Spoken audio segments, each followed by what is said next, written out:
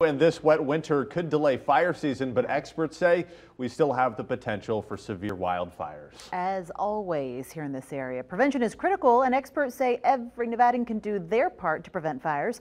Paul Nelson joins us live from Rattlesnake Mountain this evening. And Paul, what sorts of things can we expect this fire season? Well, it's hard to say, Kristen, but we do know that wet winters generally bring a lot more fuel, and you can see there's already quite a bit of cheatgrass growing out here. Lightning is historically the biggest fire starter in our state, but experts say that's changing. They say we're seeing a lot more human-caused fires than we used to. Crews battle wildland fires like these all the time, and experts say they're becoming more prevalent.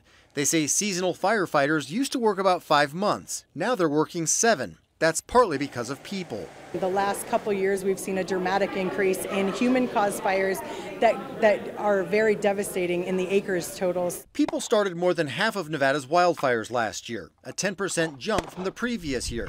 Target shooting, campfires, and careless use of tools are part of that increase. The safety chains on the trailer, which you want to use, but you want to make sure they don't drag, because when they drag, they create sparks, and those contribute to fires just as easily as if somebody set it.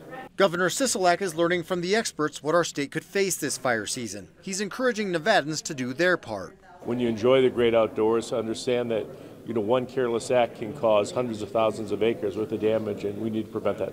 Local, state, and federal agencies are also working throughout the year to reduce fuels in our forests and wildlands. It's very valuable, critical in some of the high priority areas where we're trying to protect them, so it's really important to continue to maintain those fuel breaks over time. Residents are encouraged to clear flammable materials from their yards to keep fire away from homes. And experts say developers should build new neighborhoods with fire safety in mind, because fires can happen at any time. Once we get about a week of 100 degrees, all of this is going to dry up pretty quickly.